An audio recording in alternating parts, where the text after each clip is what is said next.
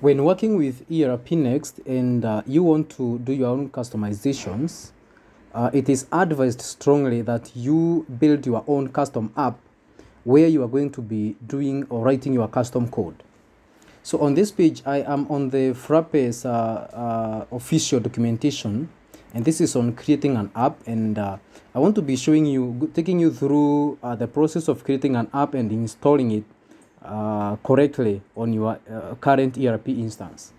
So Frappe tells us that what we are supposed to do here is just run this this code or this command, and it will go ahead and create our custom app.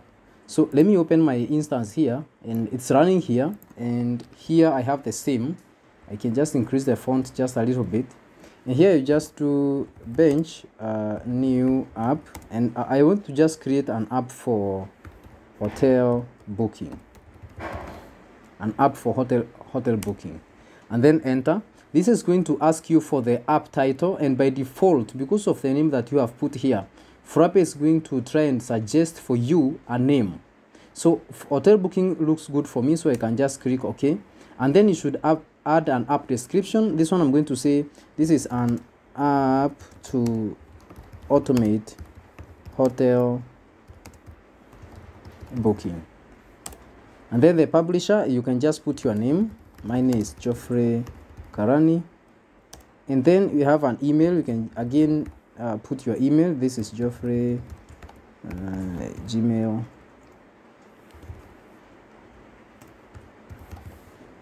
gmail.com, and then an icon. That's not very important. You can just go through this, and then here you can add your license. Okay, by default this comes with an MIT license, but if you're not using MIT, you can just change this to whatever other license you like.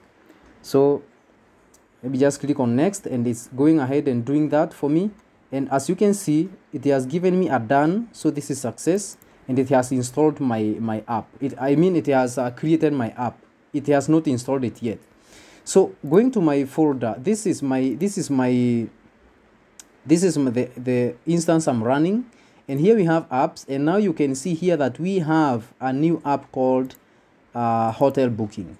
If we go to our ERPNext instance and we reload this to just make sure that we have the newest updates, and then check on about. If you go here and click on about, you see here that my installed apps are ERPNext and Frappe. So what we would like to do now is that the app that we just created, the hotel booking app, we would like to add it to our Karani instance, and the site that I am running, we can just cd into sites, and then we list. I am running the site again called Karani. All right. So how do I make sure that my hotel booking app is installed in this site, in the current site? So we can just get out of here, and what you're going to be doing is just run a command like bench. We are now installing the app. Let me just create some room here. Bench, and then you select the site where you want to install this. Mine is Karani, and then the next thing you are going to do is just tell it to install app, and then you select the app that you want to install. Our app is the app that we just installed. This is hotel booking, so hotel booking. So again, the command is bench, then site. The site is Karani, and then you tell it to install app, and you give it the app that you want to install. All right, click on next, and it is installing the app. And if it is successful, you will get this message. If it is not successful, you are going to get maybe an error message here, but mine apparently is successful. And since my instance is already running here, if I come to my app here now and reload it, apparently it is not running. Let me just cross check. Oh yeah, it's not running. So I can just bench start it again quickly, and it's watching. So now we can go here and refresh our instance, and if that has been successful, we should see that app in the list of apps when we go to help and about. And yes, you can see our app has come here. This is hotel booking, and this is version 0.0.1 master. Good. So the next thing that you are going to remember when you install your custom app, do not forget to activate your development mode. And how do you do that? Again, let me create some space here and just go to sites, list, and again go to inside your current site. So mine is Karani, list it, and let me just clear this, then list this. You can see that we have a site config.json file here. So you just need to let me just first of all check what is inside that file, so I can cut into that, and I can see here that I have a developer mode set to 1.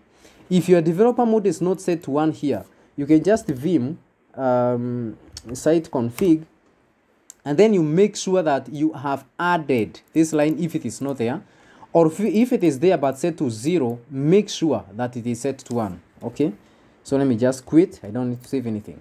The next thing you are supposed to do to just cross-checking and making sure that everything is fine, just get out, and then here we have apps.txt. Your app, the app that you just installed, should be listed on this apps.txt file. So again, if we cut into apps.txt file, we can see that our app is listed here, so we are safe. All right, thank you so much for watching, and that is how we install we create our custom app and install it. And by the way, before I close this video, inside this app, the directory structure looks like this. We have our app here, then we have a directory that is called the same app, and then inside of that, this is a module. Okay, so this is our app, and then we have the module, and this module is basically empty right now. And then we have other things. This is where we're going to be putting our website if we are doing that.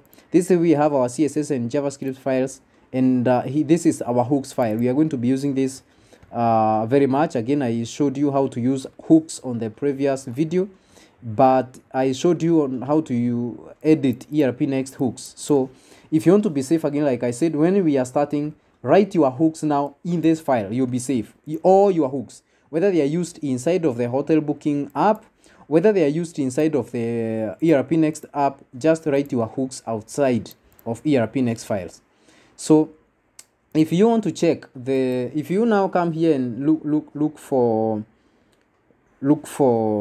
module definition list, the app that we created, the first module that you see here will be bearing the app, the name of the app that we just created, and that module is this one right here. So this is a module. So if you create another module, it will appear on this directory structure. Thank you so much, and see you on the next video.